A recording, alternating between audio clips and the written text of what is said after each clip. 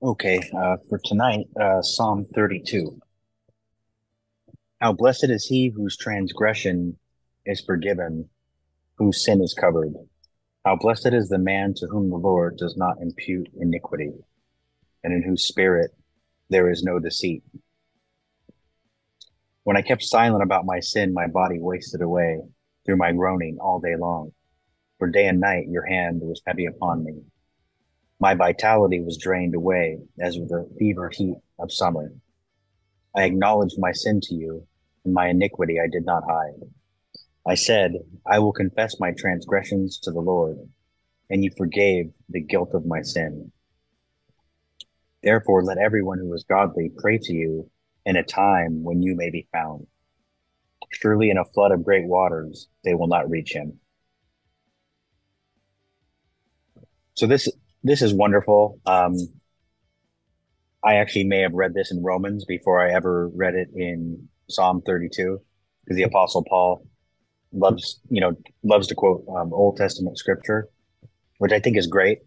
Anytime you have, obviously Jesus did it in the Gospels, he would quote scripture as well, um, and almost it's really edifying, when you read it that way. At least it is for me. Um, but this here really is a great description. Only the believer can know this, and it's really I want to say it's New Testament salvation, but it's salvation for all times, right? Because we read in Hebrews that the Old Testament believers were saved in exactly the same way, and I think Paul also covered that in Romans. In Romans, Paul tells us that it was credited back, to the saints of the Old Testament. So Adam and Eve, Abel would be saved in the same way, and that's by Jesus Christ, right? His death on the cross on our behalf, his resurrection. Um, and so you see the substitutionary part of it in verse 2, how blessed is the man to whom the Lord does not impute iniquity. Hmm. Well, it's got to be imputed to somebody, right? It has to be punished in some way. And again, that's our Lord and Savior Jesus Christ on the cross. Um, and you have the psalmist in verse 3 and 4, um, just having the worst time, right? And we look at Psalm 51, and I don't think this was happening to him in Psalm 51, because I think he was on top of the world. King David was on top of the world in his sin, right? Until Nathan the prophet came to him, said, you're that man Hmm. that stole the lamb from the poor family. Um, but this is keeping sin in. It's not confessing it. It's being stubborn. But look at the guilt. I mean, have you ever done that? Where you fall into sin and you can't enjoy it the way you did when you were unbelieving. When you were unbelieving, you were mostly ignorant about it. But when as a believer, you're realizing that you're offending a holy God, and so how could you enjoy it? I think that's what you see the psalmist going through here, King David. Then he said, "I acknowledge my sin to you," in verse 5. And my iniquity or my sin I did not hide. And I said, I will confess my transgressions or sin to the Lord, and you forgave the guilt of my sin. So, and yet to be forgiven of the guilt, of our sins is something only the Lord can give. Um, verse 6, this is kind of a scary verse, right? In verse 6, therefore let everyone who is godly pray to you in a time when you may be found. Um, so I don't know if this describes calling, like someone's being called, um, or if it suggests there's a time when God can't be found. So I don't know if this just describes the believer, and maybe God's going to lead him to a sin. I'm not sure.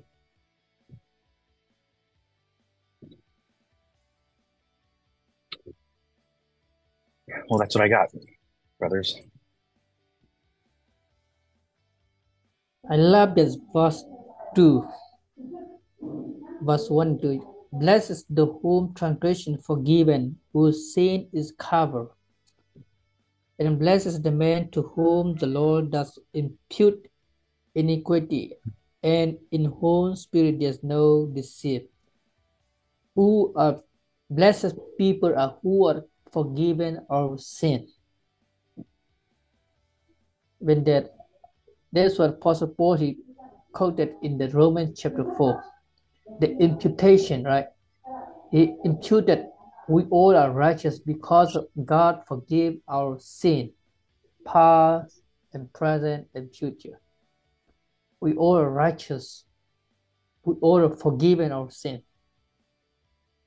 But one thing in here, when I say one thing, in Psalm number 51, there is consequence of sin is also there. God forgave the sin of David with Bathsheba, right? That consequence also there. And once again, you see, not only one time, right? In the last, right? He counted the census, right? And that's one also, he just tried and they just counted in census in Chronicle. And then because of their sin, they deserve all the people of Israel they faith.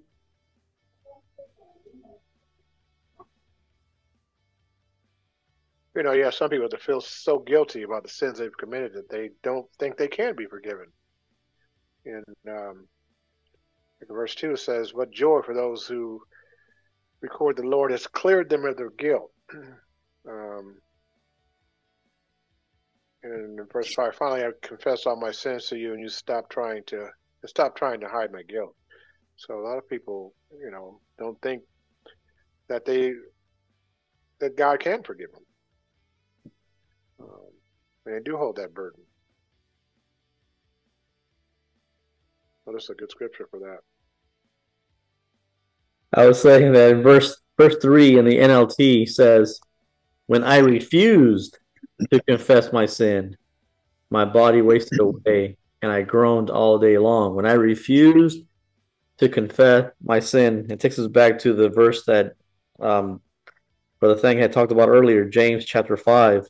"Confess your sins to one another that you may be healed."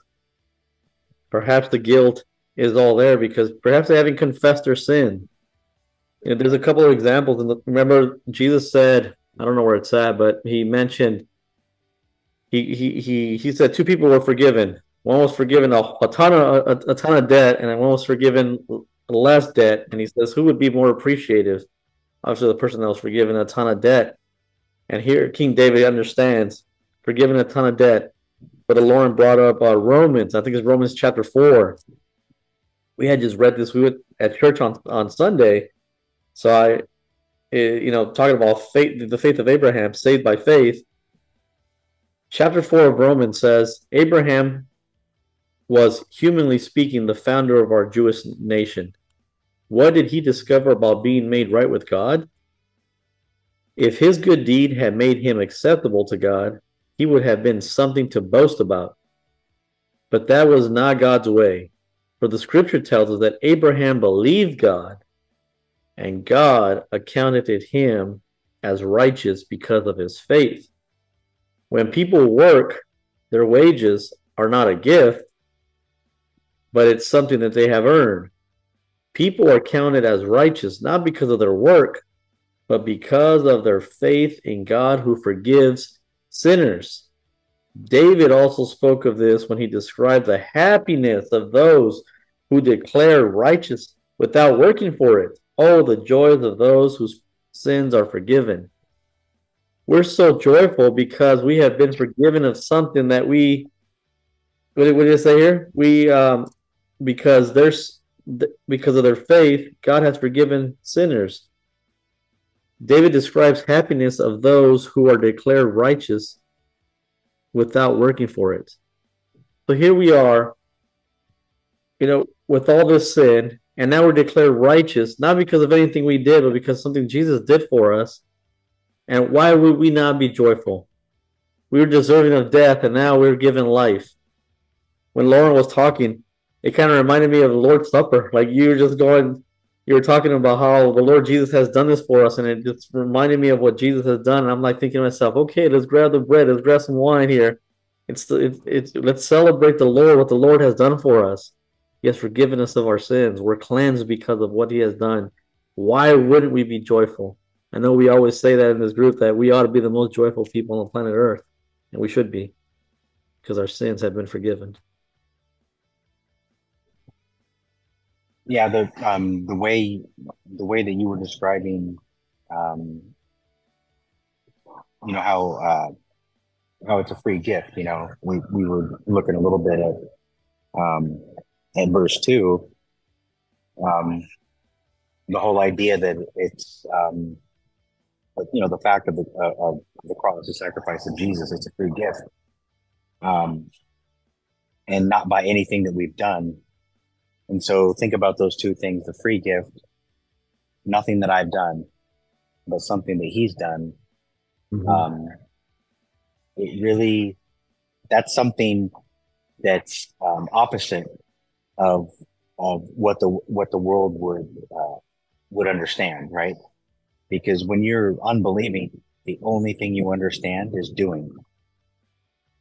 Yeah. Everything that that's you know that you ever got, let's say you earned it, you worked really hard, you probably always been of the mind, I was always, well, you know, I got that, I did that, you know, if I did something good on the house, I did that.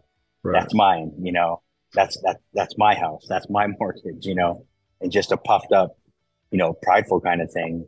And then the scripture says, well, no, it's something that's free, it's something you don't pay for, it's something you don't do, it's something that's done to you. You're taken out of something, out of one life, you're put into another life. You get new life completely. It just doesn't. It just doesn't make sense. You know, it's 1 Corinthians 1:18, right? And that is, the word of the cross is foolishness to those who are perishing, but to us who are being saved, it is the power of God. For it is written, I will destroy the wisdom of the wise, and the cleverness of the clever I will set aside. And, you know, the great philosophers will say that the word of the cross is nonsense, it's ridiculous. And then even more, 2 Corinthians 2:14. Well, let me go back. Okay, 1 Corinthians 2:12. Now we have received not the spirit of the world, but the Spirit who is from God, so that we may know the things freely given to us by God. Salvation, you know, the Holy Spirit, God's word, which things we also speak, not in words taught by human wisdom, but in those taught by the Spirit, combining spiritual thoughts with spiritual words. So not in words taught by human wisdom. So, you know, very often, you know, you may hear critics of the Bible, or these so-called higher critics of the Bible, that will say things like, you know, oh, well, you can't take this too literally, or you can't take that too literally. But then if you hear something like that right away, they kind of betray themselves, right? Because if somebody is saying that about the Bible, they don't have the Spirit of God in them. So how can they be an authority on the Word of God if they don't have the Spirit of God? Right. Right. Who's the ultimate authority? It's God. You know, and we have His Word. So then in verse 14, but a natural man does not accept the things of the Spirit of God, for they are foolishness to him, and he cannot understand them because they are spiritually appraised. And so what are the things of the Spirit of God? The substitutionary death of Jesus, the blood of Jesus to cover our sins, the resurrection of Jesus for our justification, you know, God's word in general, right? The natural man does not accept God's word in general. And then verse 15 says, but he who is spiritual appraises all things, that he himself is appraised by no one. For who has known the mind of the Lord, that he will instruct him? I think that's from Job. But we have the mind of Christ, says the Apostle Paul.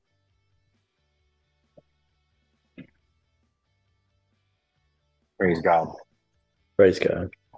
So the natural man cannot understand Psalm 32, Yes.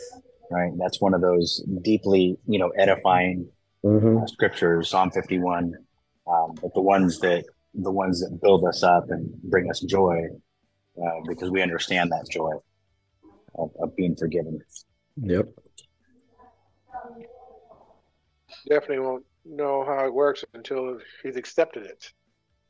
That's the thing. He doesn't accept Right, it. until it's happened to you, right? Right. Yeah, Psalm 51 actually was written after David committed all the sins. I mean, um, adultery, murder, and so that's a pretty powerful forgiveness there. Then the Lord says, "A man after his own heart." And but good thing David's life was great after that, right? I mean, it was just one big vacation, right? The rest of his Yes. life. Oh wait, no, that didn't happen. Wait, Consequences. not exactly. Yes, Right. consequences. Yeah. Yeah, it is good whenever we study, what I say that every Thursday, I have to teach that in Bible college that the book of Romans. So I took many things from, I'm learning many things from all of my brother. I record and then just teach to them today, which we have lesson also. Tomorrow I'm going to teach about that lesson. Praise Chapter 4. God. Romans chapter 4. Amen. Yes. A great chapter. The whole book of Romans is great. Yeah, Brother Loren, I like the way you talked about the world not understanding Psalms 32 or Romans chapter 4. This joy that we feel, I had read somewhere, I'm not sure who wrote it, but I had read something that said Philippians is considered the happiest book in the Bible or something like that. And then it Yes. said, yet that book was written in prison. So circumstances doesn't dictate your joy. And so here, the joy of those whose sins are forgiven. Yeah, you're right. The natural man will not understand that. Yes. You know, even so-called churchgoers, they've said to me before where you can't be happy all the time. Right. Things like that. That's because they're natural men. You're right. You just can't understand it. It's an unexplainable joy. The Lord puts the joy of the Lord in you. It's a fruit of the Spirit. It's joy. But you can't explain it. How could you explain Silas and Paul being shackled up and be full of joy in prison? It's just unexplainable. All these people going to their death and dying for Jesus. It's they're not natural men. You mentioned the Paul and Silas and really the believer not living by their circumstances, and that's really the opposite, right? If you reverse that and you look at the world, think about I'm sure we're guilty of doing it sometimes, right? Something happens, you get a financial hit, or this thing happens in your family, or that thing happens, and we can be guilty sometimes of living by our circumstances, but we're not to do that as believers, right? Because Yes. we have something much greater to look to. We have Christ, right, and something much greater to look forward to. So circumstances, I mean, it's something that's fleeting, and we shouldn't live that. Right. Yes. They don't have hope, Right. Right. faith, and joy. They understand joy. They understand happiness. Like circumstances make you happy. They don't understand the joy part of it and having hope.